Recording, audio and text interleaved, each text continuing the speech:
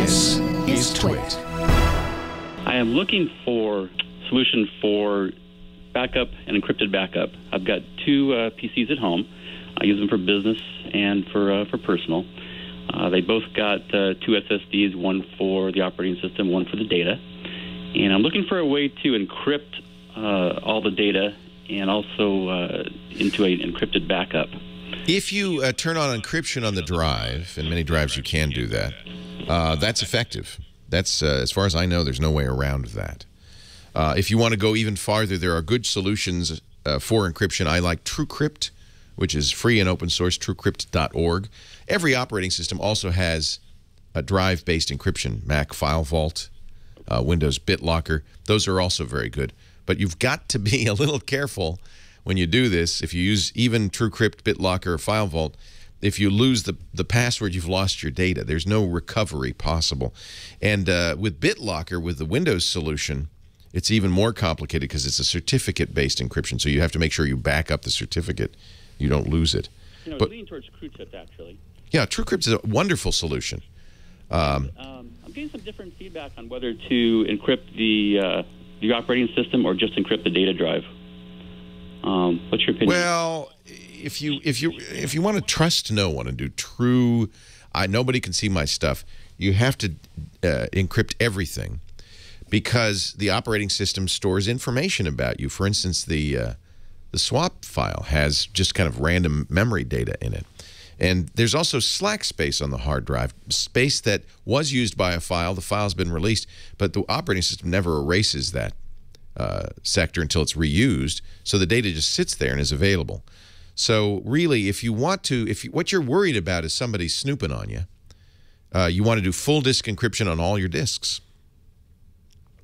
That's basically it. And it'll do a good job for you. It's fast. Nowadays, encryption is so quick that you don't notice any penalty from doing it. There's no performance hit. So that's a good solution. You won't be able to easily back that up if it's encrypted?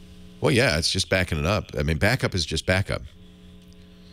Now, if you're backing it up to a hard drive, you're going to encrypt the hard drive. All of these, when you log in, they're unencrypted. So as soon as you log into your account, or if you're using Truecrypt, as soon as you unlock Truecrypt, it's unencrypted. Now it's backing up just like a normal file to a hard drive, but that hard drive is encrypted. As soon as you shut down, it's unreadable. It's random data. So I could still use a program like Acronis or something to do my backup, even though it's encrypted. Oh, yeah. It'll recognize the changes in the files. That's right. Oh, yeah. Oh, okay. Internally, it looks unencrypted. It's only to the bad guy after he gets steals your hard drive that there's nothing there.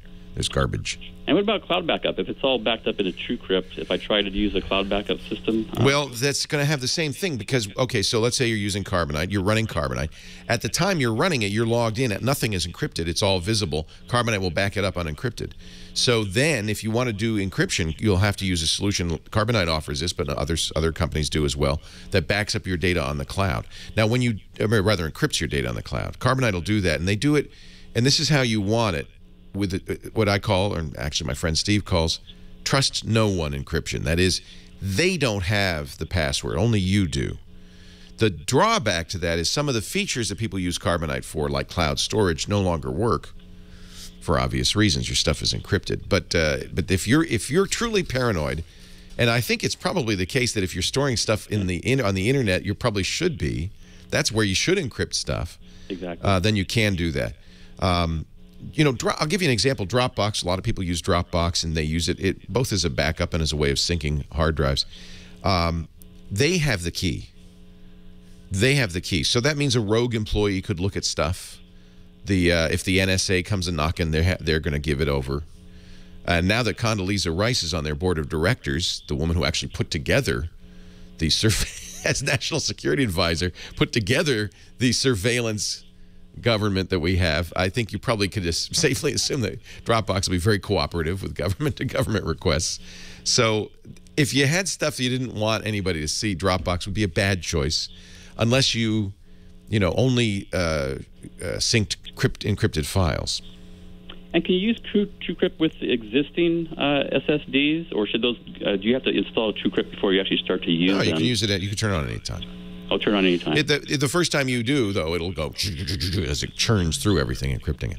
SSDs, there's an argument that all SSDs should be encrypted because you cannot guarantee a full erasure of SSDs. The way SSDs work is not the same as a spinning hard drive works. They do something to prevent a wear on any particular cell. They do something called wear leveling, which means the data is stored kind of randomly, and there isn't a good way to erase everything.